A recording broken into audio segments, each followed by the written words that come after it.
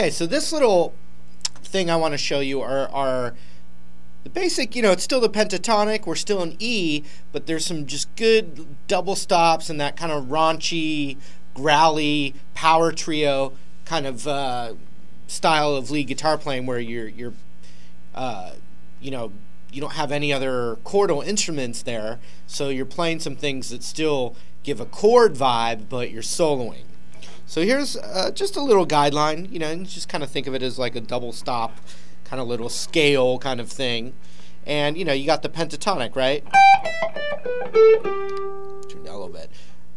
So you've got that 15 on the high E.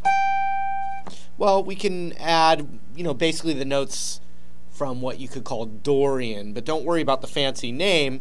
We're just using the pentatonic as our skeleton, and then we're going to add a few things. So we've got 15, 14, 12 on the high E. And you can do that anytime, really, in the rock soloing vibe.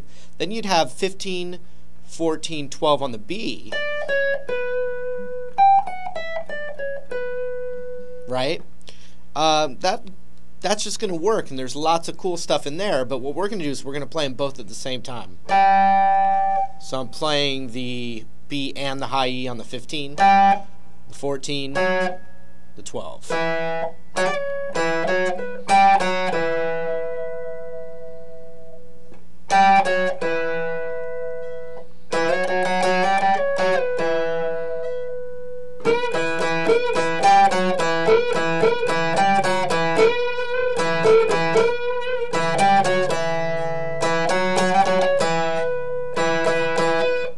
Okay, then we're going to do the 14 to the 12 on the B and G string.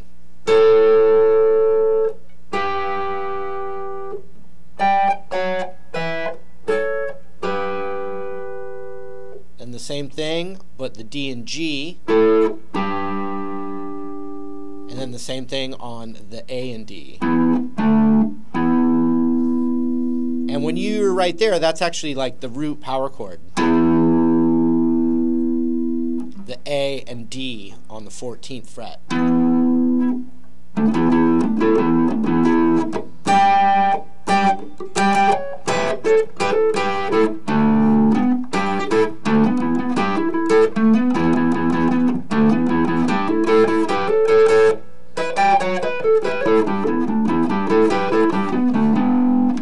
And then the other thing which we did in the rhythm portion of this are, for instance, double stopping on the 12th fret of the A and the D,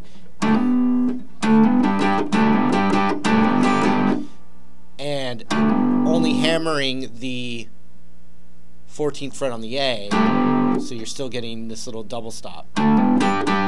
Same thing here.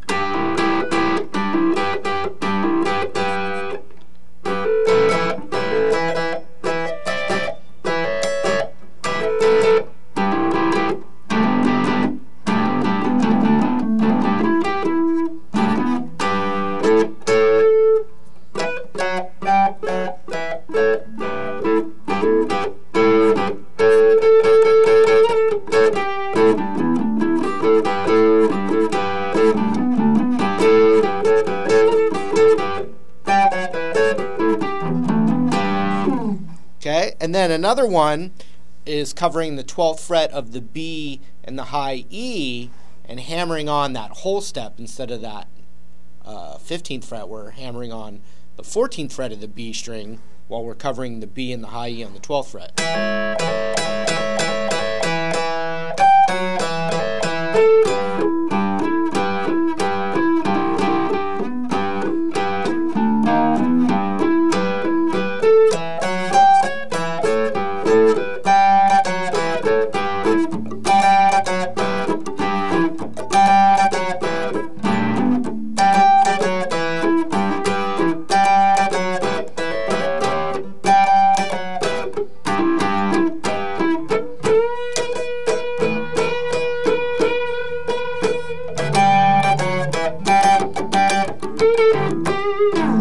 Okay, another thing is actually when you're covering the 15th fret of the B and the high E,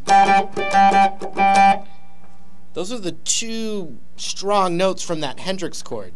listen to how they're the same when I play this E Hendrix chord with the root on the E string, so 12th fret.